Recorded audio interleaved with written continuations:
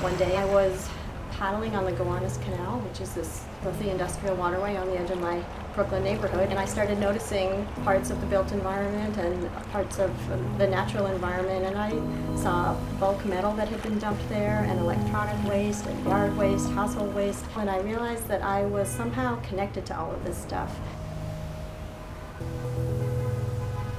And it was at that moment that I realized that I could write a book about all these different streams of waste. I started out doing some basic research about what we used to do in New York with our trash. Through the 18th century, actually, New Yorkers threw a lot of their waste out onto the streets. A lot of it was putrescible waste, it was organic material, and it was consumed by thousands, tens of thousands of dogs and pigs that roamed the streets.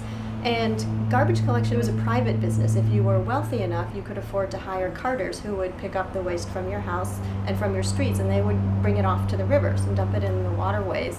In the poorer areas, this stuff accumulated. Things would now and then get to a tipping point, and merchants would begin complaining about the pileup of waste in the streets. And so they pressured the city to organize cleanups, and people would come along with carts and dump it off in the rivers, or bring the organic material off to reduction plants, which were out in Queens, and they would make glues and fertilizer and other valuable unguenous materials from this form of waste.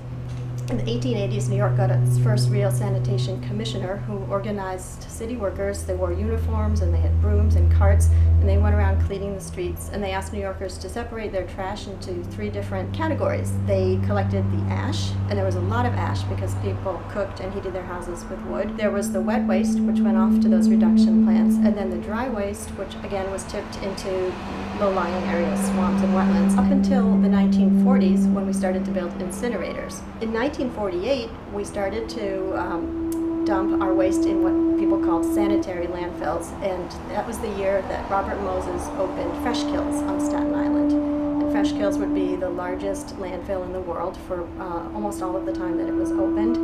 And what made it sanitary is that they covered the load of waste each day with dirt, so that there was less vermin, less smell, and that was considered a better way to handle our waste. Now, what happens to our trash after we take it to the curb is that uniformed city sanitation workers come around with their packer trucks. We've all seen those with the big open backs and the crushing blade.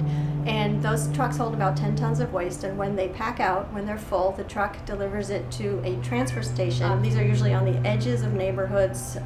They're in poorer neighborhoods, and these are privately owned transfer stations. And when they're full, an 18-wheeler pulls in, and a front-end loader fills up this truck with all the waste, and then they head off to landfills in 6 different states. That waste could be going off to New Jersey, to upstate New York, to Pennsylvania, to Ohio, to Virginia, or even to South Carolina.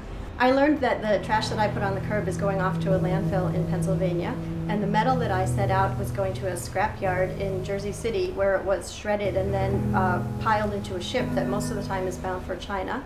My paper is collected from the curb. My plastics were also sold probably in the South to people who make things like carpeting and fiberfill for sleeping bags. And the glass that I was, washing out my peanut butter jars diligently and putting them in the recycling, and they were being sorted out at the facility in Jersey City and being crushed and then sold to landfills and used as cover to cover up the waste at the end of the day.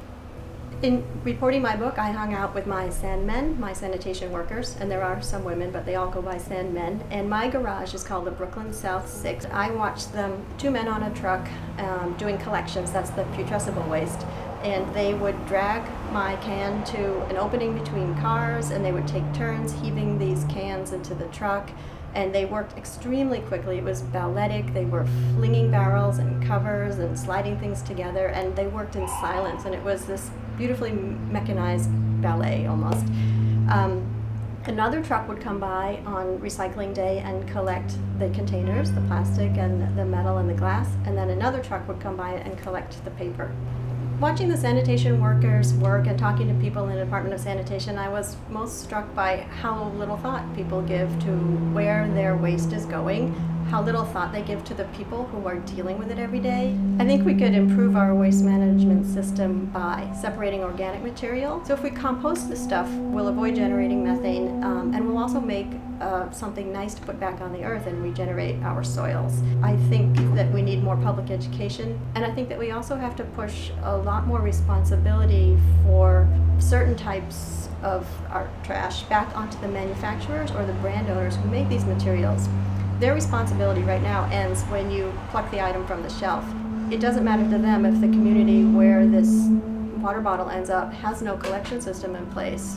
That expense and that burden is passed on to taxpayers and onto municipalities. So if we change our laws and set up these systems so that manufacturers are required to take responsibility and work out their own systems for getting those materials back and making them into something new, I think we would reduce the waste stream. Writing the book raised my awareness of where things go when I'm done with them, but it also opened up this whole other world of how things get to me in the first place. So now I have a more of a systems view when looking at the life cycle of everything, and I think it's helped me to be more of an ecological citizen, to know not only where my garbage is going, but where it's coming from, how energy gets to me, and how water gets to me, and where it goes when I'm done with it. Just the full cycle of everything that comes into my life.